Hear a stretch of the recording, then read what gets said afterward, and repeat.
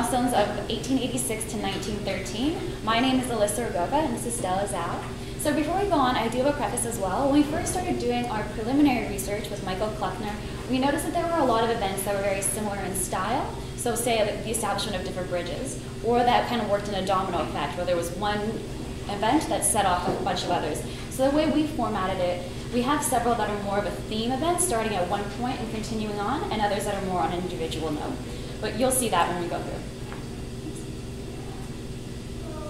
So the first one was the birth of the city of Vancouver. So that was on April the 6th, 1886. As you can see, this is the very first city hall. Next. Just to give you a look at what Vancouver looked like before the establishment. I mean, it's a great city, but the idea that even I personally had when I started doing the research was much bigger. But in fact, the city of Vancouver actually looked a lot like this. Just a lot of forest all the way around, even though a lot of them had been surveyed, and I'll continue about that later. It was mostly just six blocks of forested all around, and this actually is an image that was created by Major Matthews, and it's his sketch of what Vancouver looked like at the time of 1886. I don't know why it flipped, did that when we did the change, I'm sorry. So going back again, this is the City Hall. Before I go on to the next image, I do want to say that the Canadian Pacific Railway actually had a very large influence on the creation of the city of Vancouver. And as you'll see, some of these men were actually managers or worked for the CP Rail, so that just shows the political hand that the CP Rail had. Next. So this is a map of the city of Vancouver done by the Canadian Pacific Railway. So establishing the boundaries here. So it went all the way to Alma, the survey version, 16th Avenue, Nanaimo, and of course all the way up to Stanley Park. So like I said, the Canadian Pacific Railway had a very, very large hand in the establishment of Vancouver. So the original port was in Port Moody, but the port was moved to Cole Harbour. The way this was done was, essentially Vancouver sold all of its land to bring the profits that would come with moving the terminus station from Port Moody to Cole Harbour. In this deal, I'm going to say Canadian Pacific Railway completely lucked out, completely won on that. They got a huge amount of land, about 5,800 acres in central Vancouver, what we know as central Vancouver now, about 200 acres in Vancouver, downtown Vancouver, and a third of all the private lots from Burrard to Corral. And on top of that, they got to move into a closer location, so closer to Burrard Inlet. So they really won on that. And William Van Horn, who was the general manager of CPR, was actually the reason for why we call Vancouver Vancouver instead of Granville. He assumed that calling it after the first British settler, so George Vancouver, would be more of an appealing field instead of Granville. So about 9 weeks after the establishment of the city burnt down, which is always great, and why would you want that? So that was on June 13th in 1886. The winds came from the southwest. So as you can see on the map, it came in from the southwest. After going through some records of old conversations, people were clearly very unsure about where it came from originally. There's even suggestions of it being started in piles of lumber that were right in the center of Vancouver. But eventually the final report came out, it was strong winds from the southeast that brought in flames. And to give you just an idea of how hot it really was, one of the records that I found showed a man who obviously loved his guns, ran home to pick one up, and on the way as he was running away, the bullets in the gun started exploding. That's how hot it was, just to give you an example. Even one of the quotes that I found said that Vancouver didn't burn, it exploded. So next. So this is Vancouver the day after the fire. So everything's been burnt to the ground, all the buildings essentially. There was a telegram from the mayor to Prime Minister Sir John A. Macdonald stating, "Our city is in ashes, 3,000 people are homeless, can you please send government aid?" He actually did send $5,000, and I believe that this really established an atmosphere for the way that people were going to be dealing with this disaster. The entire city burned down, but yet it was talking about cooperation.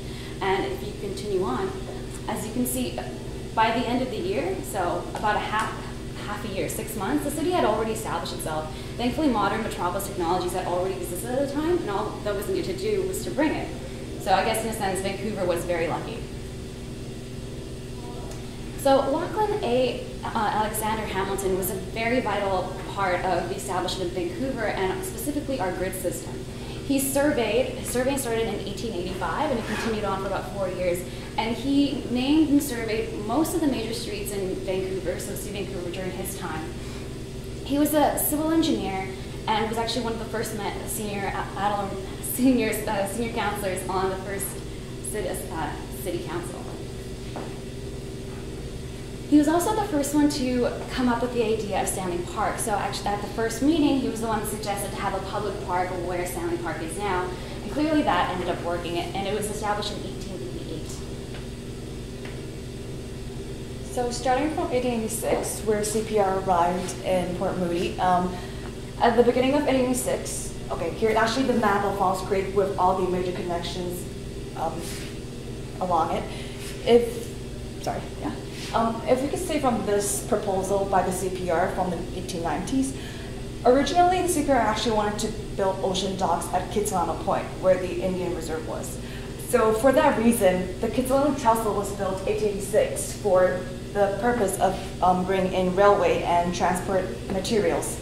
But afterwards, because the Kit's Trestle was blocking the way to Falls Creek, it actually was able to bargain with the city of Vancouver to relocate all their facilities to Cole Harbour with the deal of city of Vancouver giving them a tax exemption for 30 years on their properties. And that's why they actually located in Cole Harbour, and this plan was just screwed. And then afterwards, while they started off in Cole Harbour, and then the first gravel bridge was built in 1889. It was open to link the southlands of Falls Creek with all the mills and the industrial area in the northern area. This was open in 1889, but then it was also rebuilt again in 1909 because the height wasn't tall enough for the water transportation to go through. And then the next slide, please. For the Canby Street Bridge, which was built in 1891. So there were some industrial mill sites on the inner shore of Falls Creek, which they required connections from New Westminster all the way to Westminster Avenue, which is now Main Street, to the north shore of Falls Creek. And that resulted in the Canby Street Bridge in 1891. It was rebuilt and renamed Connaught Bridge in 1912 because of the visit of Prince Arthur, which is the Duke of Connaught during that time. But the citizens, they didn't really quite like the name, and they still call them Canby Bridge, and it still exists now. The bridge now is actually the third bridge built in 1958. So one of the most important things that CPR and BC Electric did was the start of streetcar era and all the interurban lines. So it's all started from 1890. The first streetcar started running June 17, 1819. The first rail was from Westminster Avenue, now Main Street, all the way to Hastings. And this is a tourist map, 1903, with all the main streetcar rails running at that time in downtown Vancouver. If you can see now that how Vancouver, the commercial and all the financial areas are actually laid out exactly like the old streetcar lines. So we have the Davie Street over here, Robson, Demon, yes, Street. And you see the Main Street over here and the 4th Avenue over here. The other more significant thing about modern transportation was the interurban lines that started in 1891. The first one was built from New Westminster all the way to Vancouver. And in 1902 was the Lulu Island, which is now Richmond. That actually is now what we call the Arbutus Corridor. So it went all the way from Granville Bridge, through Arbutus Corridor, and then Marpole, North Arm Bridge to Lulu Island. And 1904, the arrival of Great Northern Railway from New Westminster actually broke down the monopoly of CPR rails.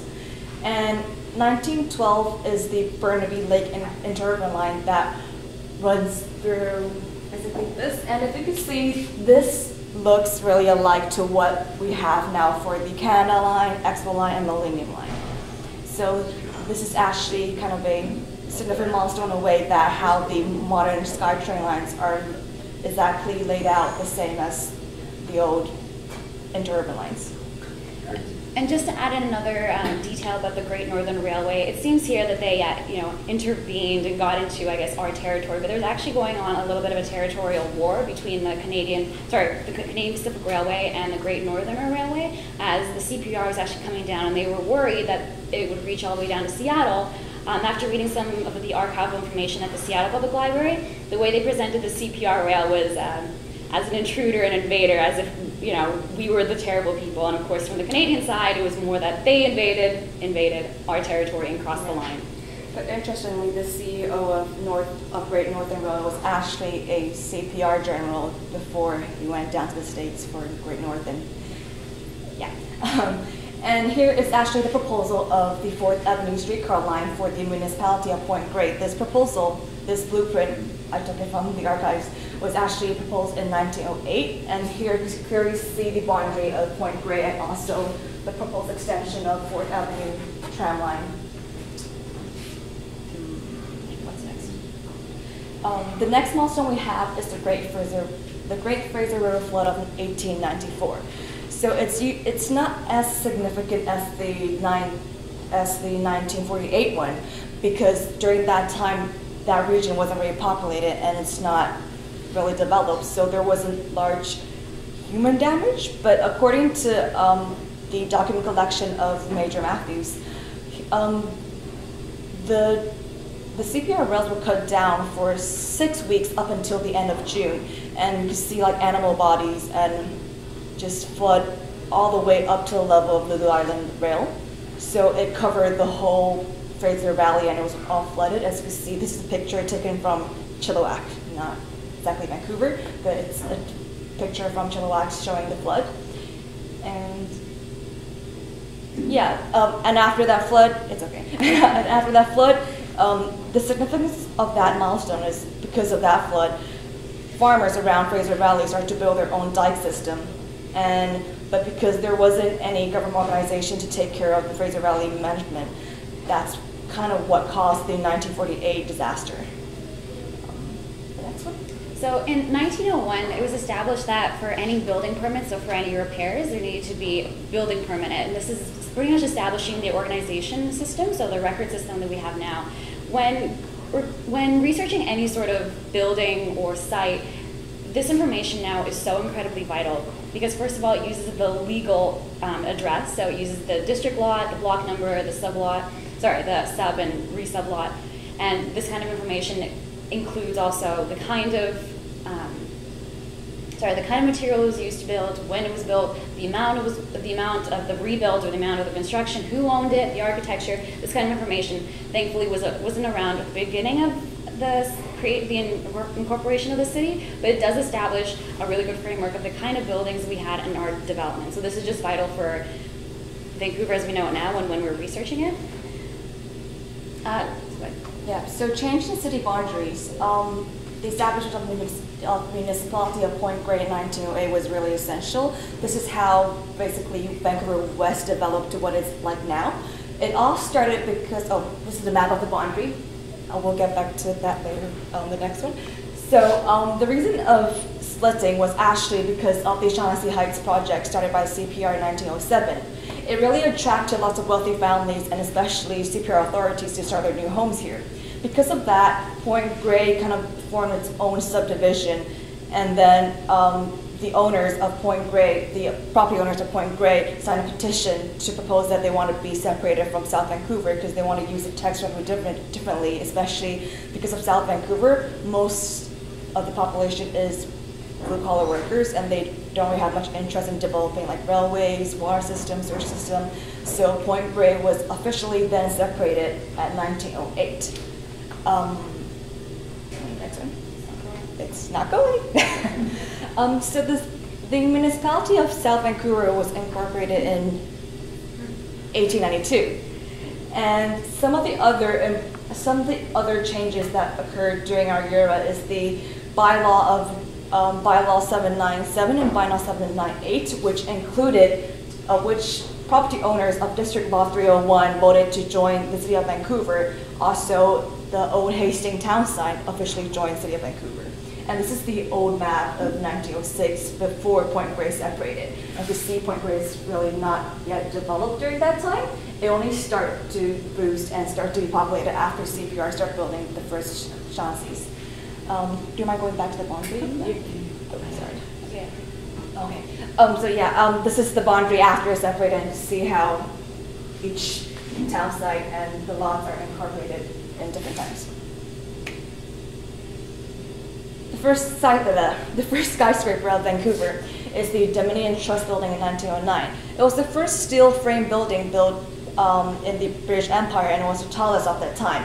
Although it was quickly taken over by the Sun Tower in 1912, but because of this building, it started to change the Vancouver downtown skyline.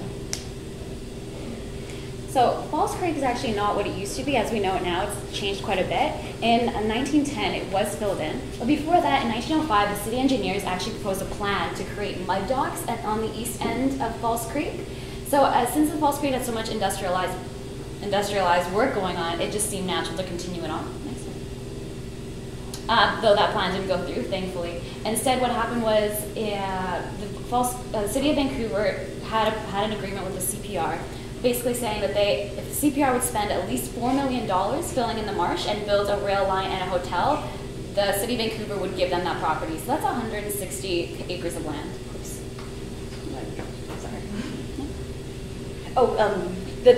Sorry. The beginning of the Depression of 1913. So by the end of our era, the economic depression starts around North America and also followed by the First World War.